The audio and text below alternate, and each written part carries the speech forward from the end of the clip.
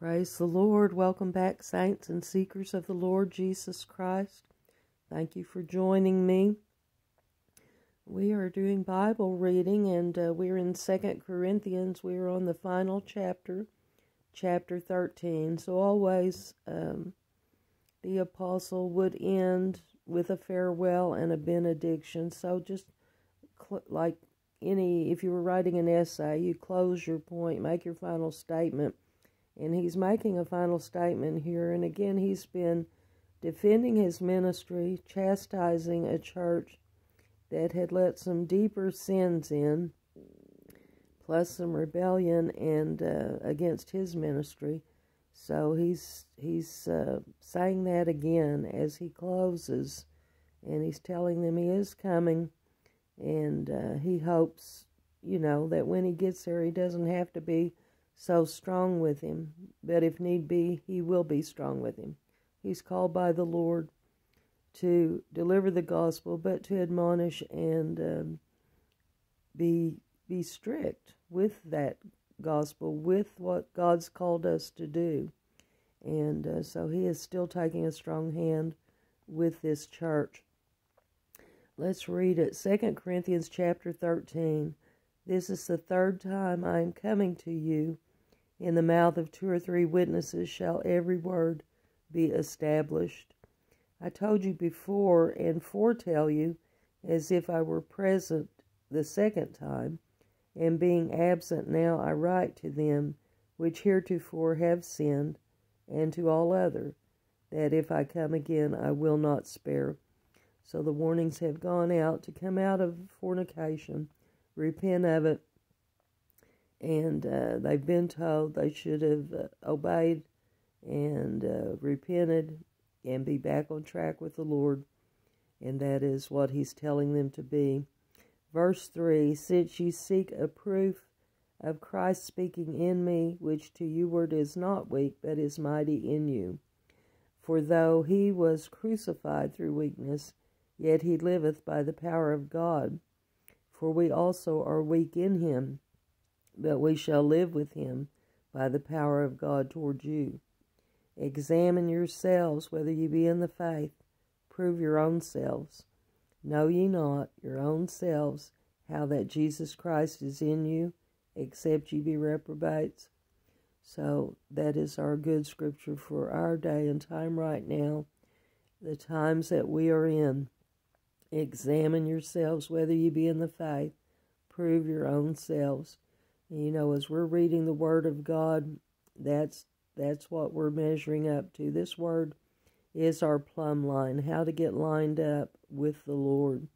So as we read this, are we in these things that he scolded the people for in the church? Then we've got to come out of it. He says, unless you're reprobates. If you're reprobate, your conscience is seared. You can't really hear these admonishments and truths anymore. You've sinned so much, you've turned your self away from hearing the Lord's voice so much that there's a place where the Lord just lets your conscience be seared. He lets you be reprobate. That's what you want? Well, okay. Verse 6, but I trust that ye shall know that we are not reprobates. Now I pray to God that ye do no evil, not that we should appear approved, but that ye should do that which is honest, though we be as reprobates. For we can do nothing against the truth, but for the truth. For we are glad when we are weak, and ye are strong, and this also we wish, even your perfection. Therefore I write these things being absent, lest being present I should use sharpness, according to the power which the Lord hath given me to edification, and not to destruction. Finally, brethren, farewell. Be perfect, be of good comfort, be of one mind, live in peace, and the God of love and peace shall be with you. Well, this is a good final admonishment for you and I in these times that we're in. So let's read verse 11 again. Finally, brethren, farewell. Be perfect, be of good comfort, be of one mind, live in peace, and the God of love and peace shall be with you. Praise God. That is a good meditation verse for today. Greet one another with an holy kiss. All the saints salute you.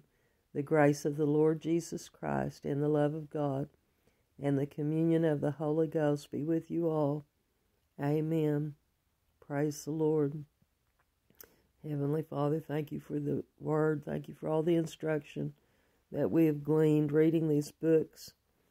The last several weeks, your word is powerful, and it's given for instruction in righteousness, so let us hear it. It's given for reproof, so let us be corrected where we've thought the wrong way about your word as we see you outline something very specifically to us. Help us adjust that we are aligned with your word, your will, and your purposes in our lives. Father, thank you for correction. Thank you that this word will thoroughly furnish us with what we need to walk righteously. And we love your word, Lord. We love you, Jesus. We thank you for atoning for our sins. Thank you for the sacrifice you made, that we could be covered by your blood, that when the Father looks at us, all he sees is your righteousness and not our sins. We are so grateful. Father, thank you for having fellowship with us. Holy Ghost, thank you for leading us and guiding us into all truth. Thank you for comforting us, instructing us, and showing us things to come, that we are prepared for what is ahead of us, Lord. I pray right now over everyone listening that their spirits are prepared, Lord. Their hearts are prepared for the troubled times that are going to intensify now, and that they are drawing close to you to hear your voice, to be sheltered under your wings, and just let the people of God know and feel, Lord, we do need to feel sometimes how much you love us. Even when we don't feel it, though, Lord, we've learned to trust you. We've learned to know that we can trust you with all of our heart and lean not on our own understanding. We've learned that we will acknowledge you in all of our ways, and you will guide our paths, and we count on it, Father. We pray for the lost souls. We pray for all those we love and care about and have prayed for, Father, that you draw their hearts, and we know you are. I am thankful for the work you're doing in my family, Lord. I am so grateful. Thank you for this salvation. Thank you for mercy and truth. Thank you for reaching down and getting me, Father, and having mercy. I love you so. In Jesus' name, I pray for all listening that if they have not turned their heart to you yet, that they would call on you today, Jesus, that they may be saved. In Jesus' name we ask all things. Amen. Jesus loves you so much. I love you. Be blessed in your day today.